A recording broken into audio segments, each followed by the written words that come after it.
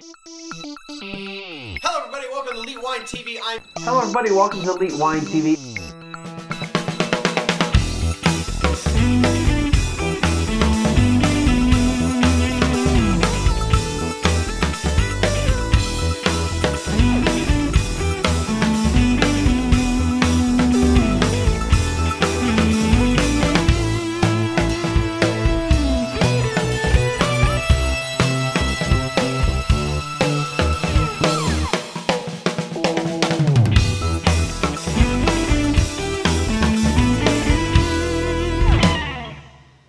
Hello everybody, welcome to Elite Wine TV. I'm your host Mark Fusco here for another episode of the show. I already started the show without starting the show. Anyway, so let's just go right into this. I've got the 2007 Bulletin Place Shiraz. Shiraz from the southeastern Australia appellation. This is, I bought this for $8.69 from Specs. I had already poured a little bit to do the rinse. That's why I said I was kind of started the show without starting the show. And we're going to talk a little bit about this wine. Let's taste it first, and we'll talk a little bit about the wine. First of all, Shirazes or Syrahs are one of my, I guess, top 5 varietals that I do like. If you've watched the show a lot, you know I do have a tendency to like this particular grape, along with Zinfandels. And of course, Cabernet Francs, I'm always like, oh, Cabernet Franc and peppers. But this is definitely one of the first types of wines, varietals that I gravitated towards when I was really just kind of like getting into wine.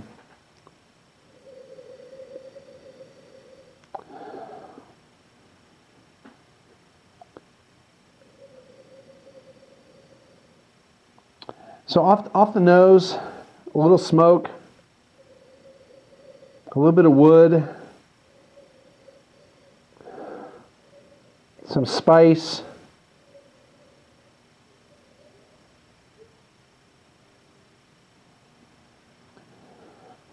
maybe some red fruit, but to me it's not very fruit forward on the nose. It's more a little bit of earthiness and more spice on the nose rather than like fruits, which you think, you know, Australian reds are fruit bombs, so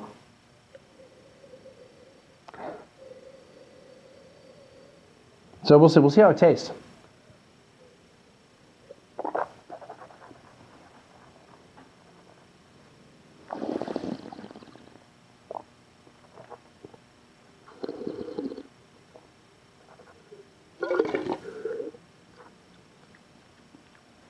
There's the fruit.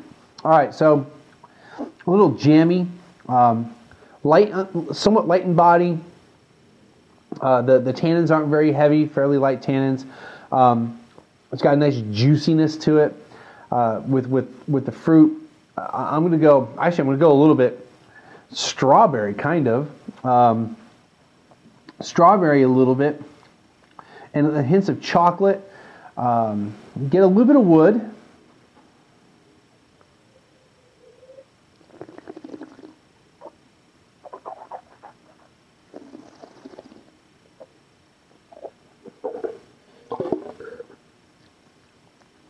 A little bit of wood, not a whole heck of a lot, but just kind of jammy. I think it's good. I liked it. I like the style. I do like this, you know, the Australian Shiraz style. This is pretty much what an Australian Shiraz is thought of. I don't want to say should be, because, you know, the winemaker decides what they want their wine to be, but it's something that you would go, yes, this is an Australian Shiraz if you were drinking it. I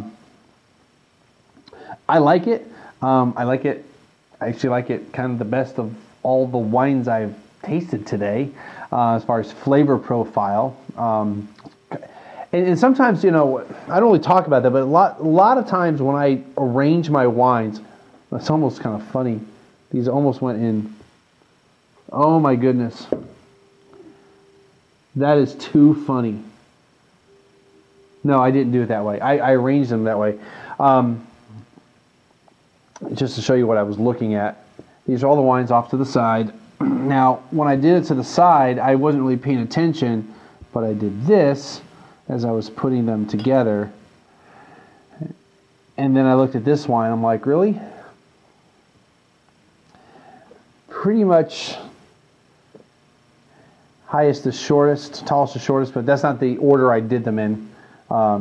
Also, going from this direction and how the little pad was, it made the heights a little bit different. But anyway, I do tend to, consciously or subconsciously, I'll put wines in a certain order of what I think I'm going to like better or not.